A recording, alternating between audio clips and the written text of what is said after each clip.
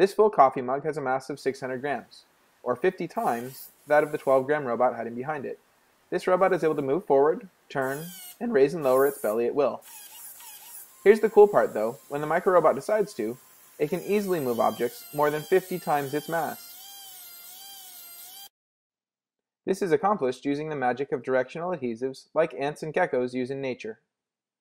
Here we look at how the robot is made.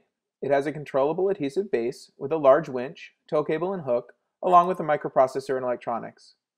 The winch is used to both pull the large loads and raise and lower the drive wheels here, controlling contact with adhesive on the ground. Now that we know what's going on, let's take a closer look at that video. We see here the adhesive raising and lowering from the surface freely without sticking. This is because the adhesive isn't sticky until it starts to pull and shear. Then when the robot wants to, it puts its belly on the ground and pulls and shear, thus sticking it to the surface. The controllable adhesive used allows these robots to dramatically outperform comparable friction-based robots. Here we show the same 12-gram robot repeatedly pulling over 4.2 kilograms, or 350 body weights. Note how it engages its adhesives, pulls for a cycle, releases the adhesives without sticking, drives forward, and repeats the cycle. Finally, we show the 12-gram robot moving 21 kilograms, or 1,800 body weights. This test shows the limit of the actuators, not the adhesives, which should be able to move almost twice that much.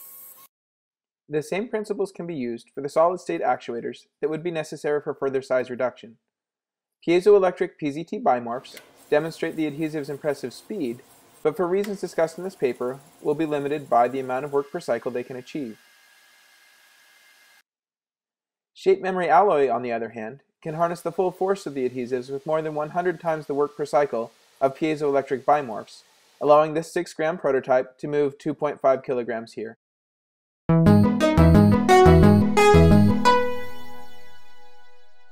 A team of researchers at MIT and elsewhere have developed a tiny origami robot that can unfold itself from a swallowed capsule to complete specific tasks within the body. The robot can remove foreign objects, it can patch wounds, or it can deliver medicine at designated locations. This new ingestible robot builds on the team's previous work on mini origami robots.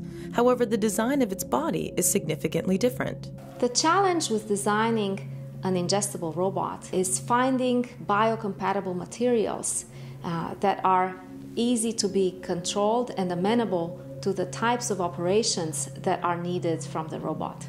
To address this challenge, the researchers tested about a dozen different possibilities for the structural material before settling on a type of dried pig intestine used in sausage casings. To demonstrate how the robot works, the researchers folded the structure into a capsule made of ice. The ice capsule travels down the esophagus into the stomach, where the ice melts away and the robot unfolds to its functional form. At this point, the robot can be controlled by an external magnetic field to do work, such as the removal of a foreign object from the body. For example, every year, 3,500 swallowed button batteries are reported in the US alone. The tiny batteries are digested normally, but if they come into prolonged contact with the tissue of the esophagus or the stomach, the batteries can burn the tissue and become embedded. Now, using the team's new robot, the battery could be removed without surgery. Once inside the stomach, the robot could be directed to attach to the battery. It could lift the battery from the stomach coating and then eliminate it through the digestive system. Next, we would like to do in vivo experiments. We would also like to add sensors to the robot and redesign the robot so that it's able to control itself without the need of an external magnetic field.